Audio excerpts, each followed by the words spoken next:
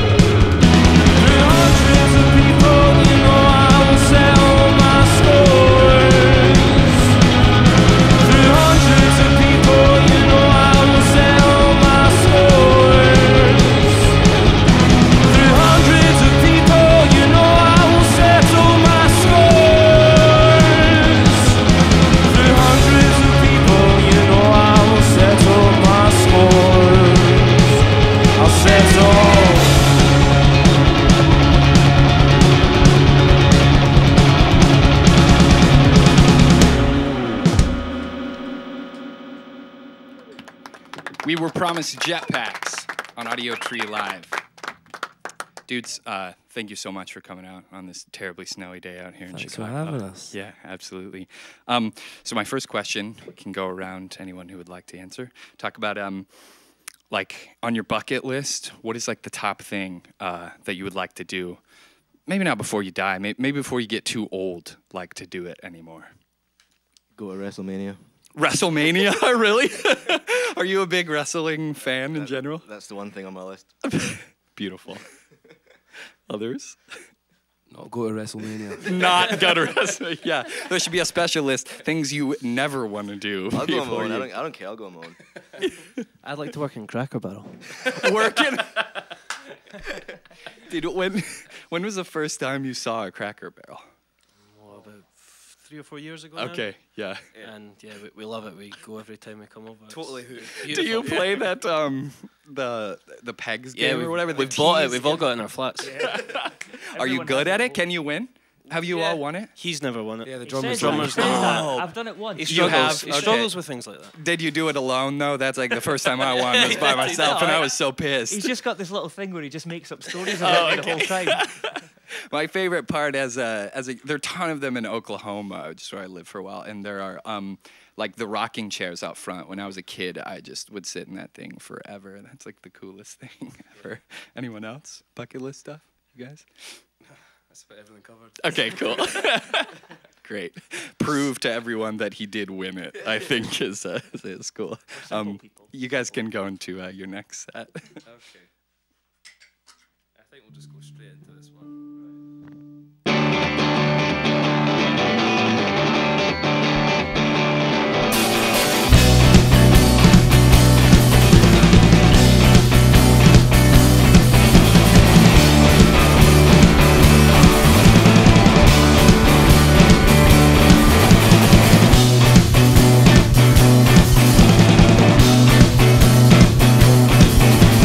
Roll up your sleeves, we're heading for winter, I know.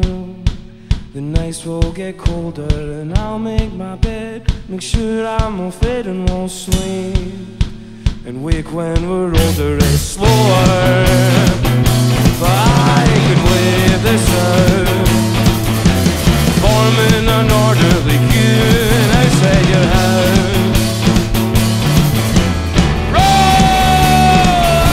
And obviously it's the winter, and I can wait till summer when you're warmer.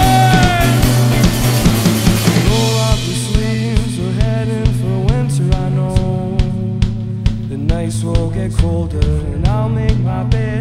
Make sure I'm all fit and won't sleep. And wake when we're older, it's slower. But I could wait this out, forming an orderly queue, and outside your house, I'm not even getting wrong. And obviously it's the winter, and I can wait till summer when you're warmer. And obviously it's the winter, and I can wait till summer when you're warmer.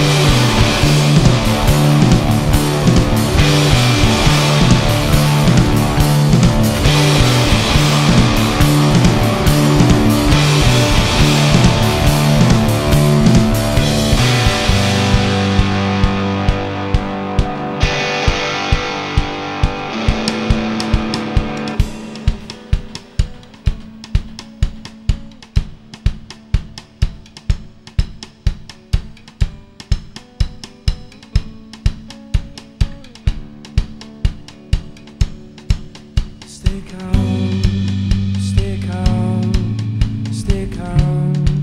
Please stay calm, stay calm.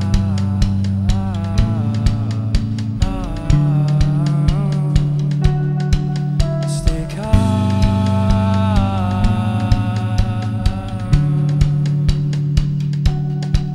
stay calm.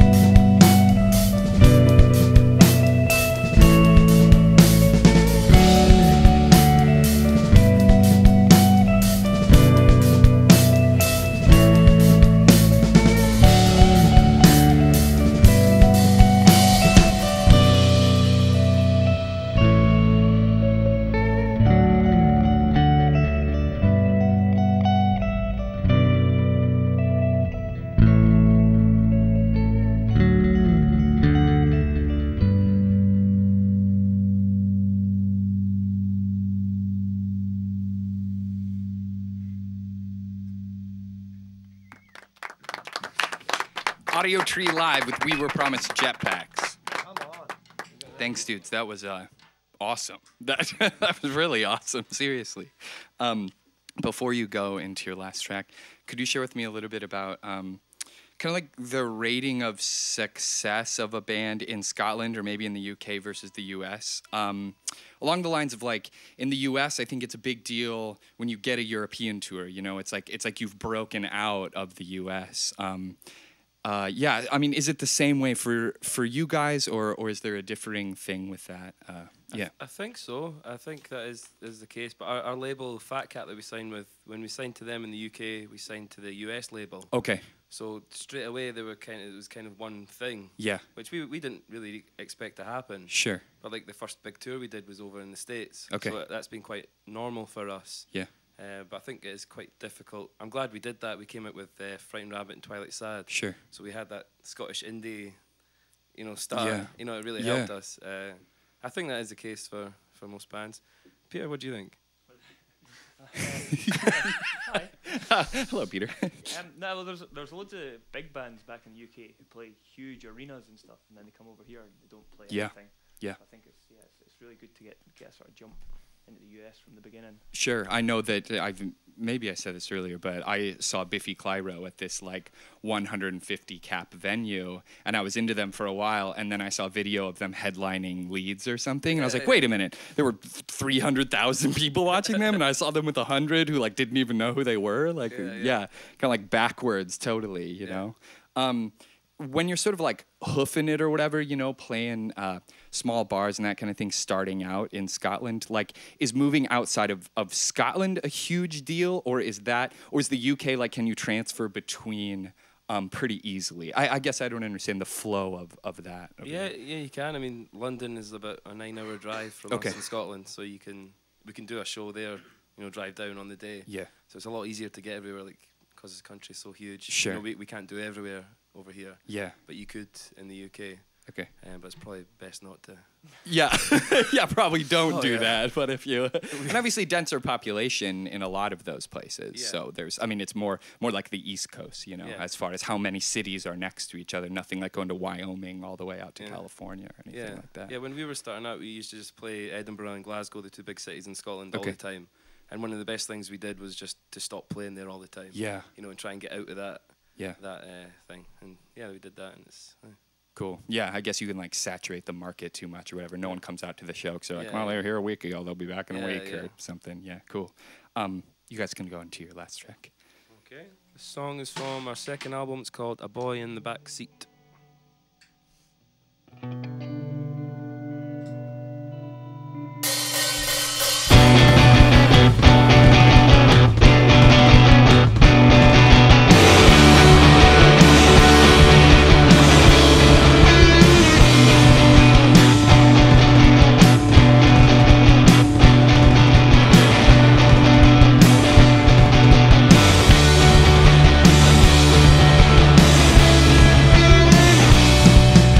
My buddy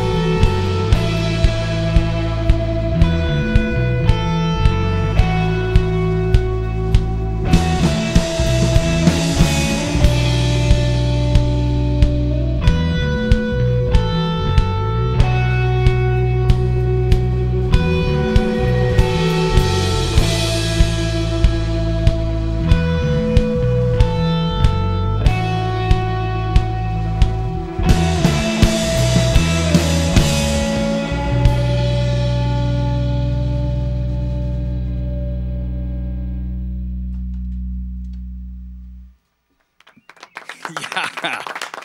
We were promised Jetpacks on Audiotree Live.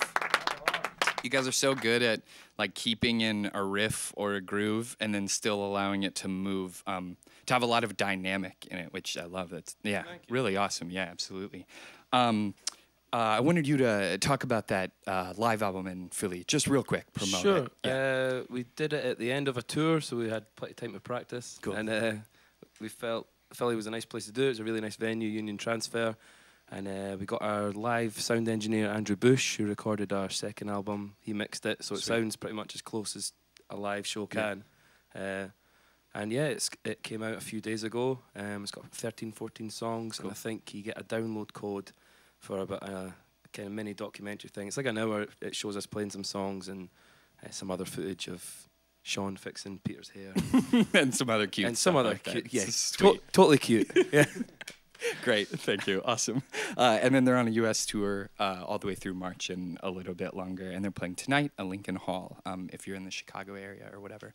So thanks again to the band for coming out.